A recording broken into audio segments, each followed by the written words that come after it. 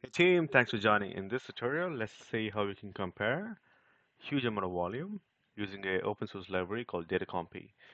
Generally, if you're working for a different organization, there is always a need when you copy from one database to a different database that you want to compare, right? You can obviously use a brute force approach where you can compare one row with a different row and column and things of that nature. It gets messy too fast, right? And we can also take a look at that maybe in a different tutorial.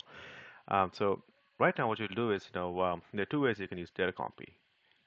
Datacompy is an open source library, I think originally created by Capital One, right? It's been open source since then. There are a couple of GitHub pages as well where you can go and look at directly the source code of that. Pretty neat. Please do take a look at that um, as well. So for now, as I mentioned, there are two ways you can use datacompy. One using a pandas, which we'll be using in this tutorial. There's also a version where you can use the pyspark version, which is obviously more efficient. If you're looking for a huge volume, if you know, probably millions of rows. Pandas, I think it caps off in 2 to 3 million, 5 million. I think you're touching the boundaries there. So if you have a file which is like 50 million, 100 million, or even 200 million, you can spin up a instance, use a PySpark version, and you can do that. Maybe you can do that from AWS standpoint. But for now, let's just get this ball rolling. I do have the script ready, so the script is as on the screen. We will be going ahead and importing data compy, import pandas as PD.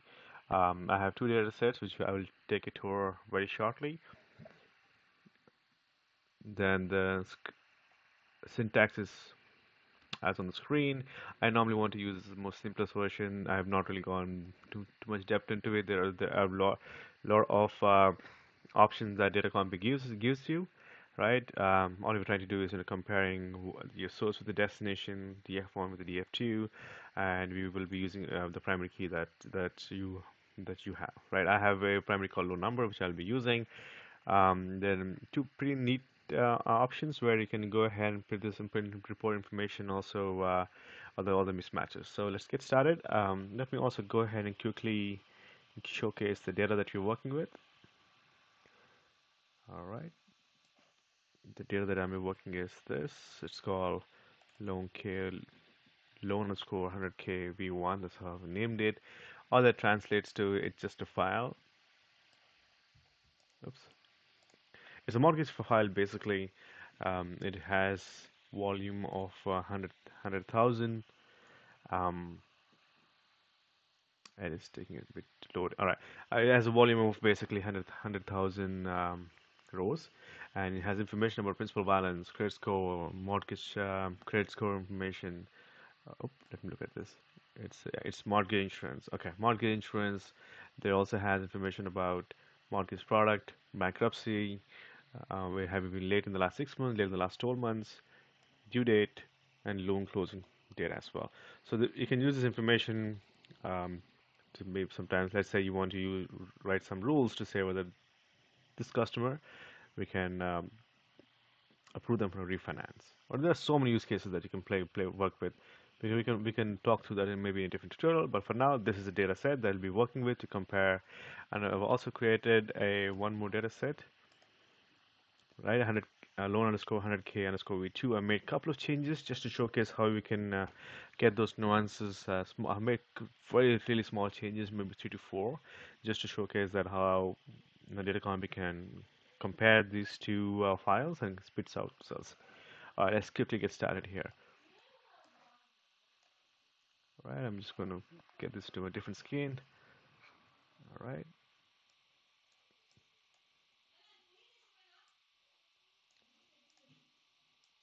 Just having. Okay, just trying to get this situated.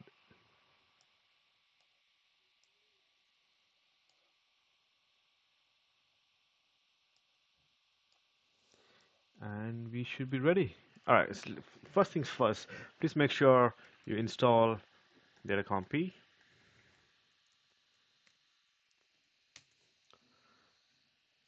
I've already installed it, so I'm just tells me that I'm good to go. But in your case, depending if you're running from your local, if you're running in an organization, hopefully your infrastructure team has kind of package this tool and have placed this into your respective artifacts, repositories? If yes, that's great. If not, then you probably will run into some issues and you have to work with your infrastructure team whether they can download it for you. Right, that's one thing. And in my case, I've already installed it, so let's go ahead and invoke a Python. Go ahead and import pandas as PD.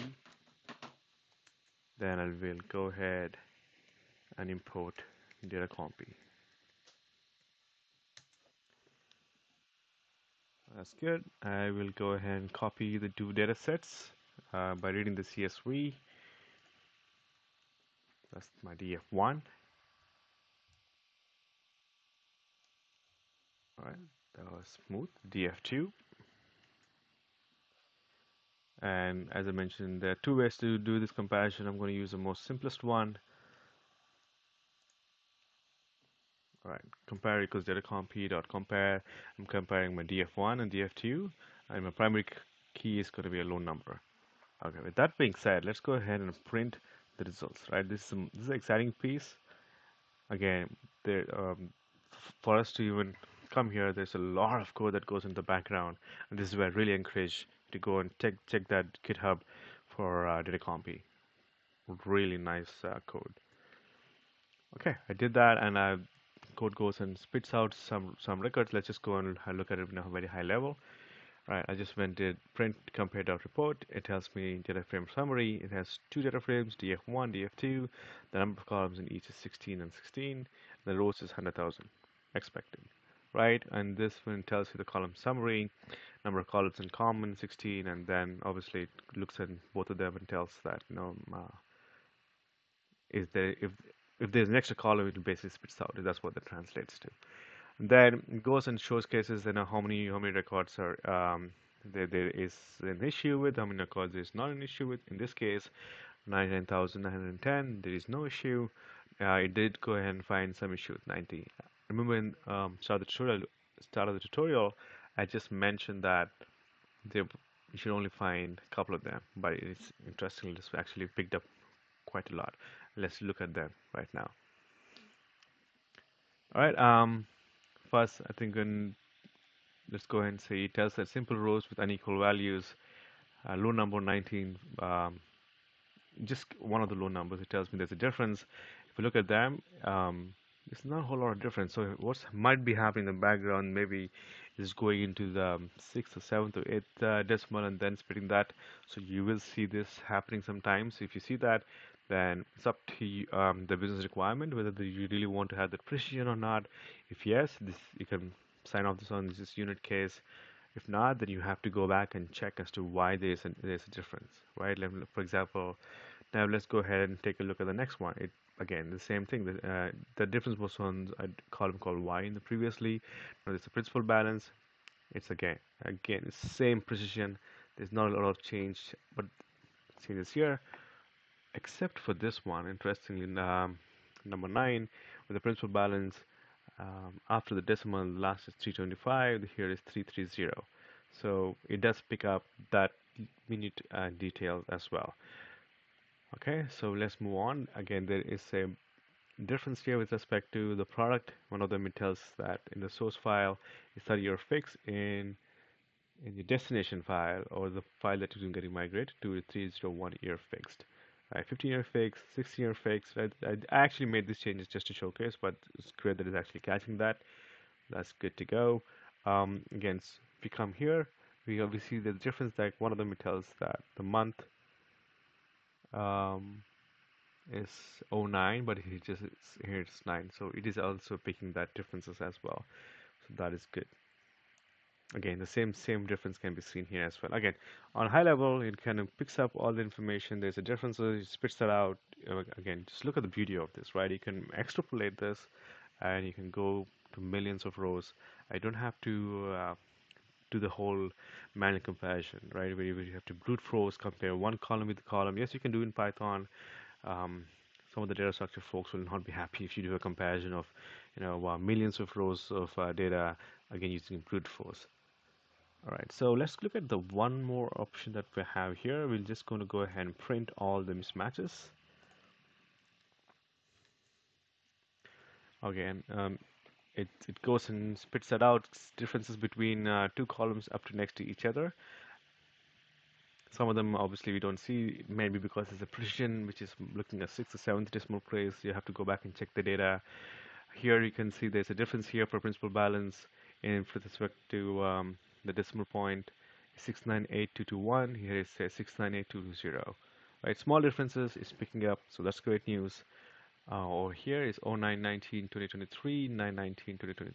Again, this is all something which we already discussed. All right, this is working as expected. Now let's go ahead and make a change on the fly. I've not rehearsed this, so hopefully uh, I don't, come up with, I don't come up short rather. Okay, let me just open this file up and let's go ahead and make a change, right? Just to showcase, obviously I don't really have two databases sitting here, so this is just to showcase that I have two files, 100,000. I will go ahead and make a random change, right? I'm going to stop somewhere here. Let's make this, just going to call it product, just for the fun of it.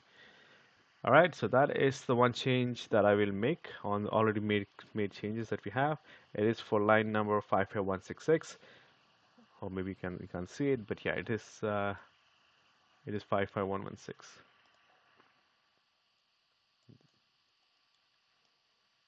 Oops.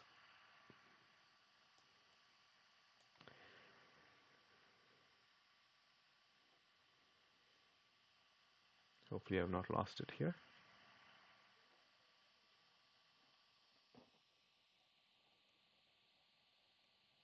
There you go.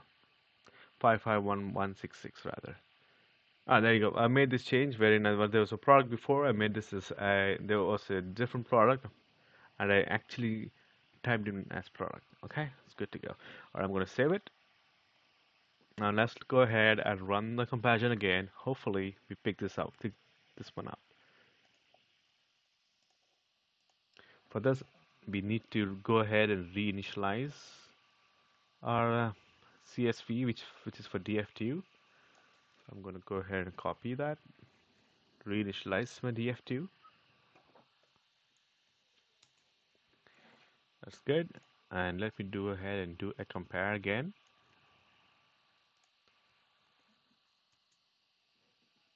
That's good. And now for the results.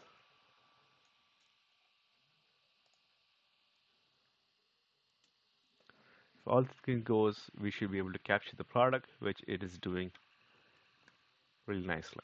Right, so that is what we had. We had a 30-year fix previously. Now we made the change as product. It shows up um, as expected. So this is great. Again, amazing utility. Please go ahead and use it. It'll save you a ton of time. I'm sure your stakeholders will be very pleased with you guys. All right. If there are any questions, thoughts, please feel free to comment that. I really love to read them. Again, if you like what I'm doing, give a thumbs up. Subscribe as well. It helps the YouTube algorithm. Thank you and have a good one.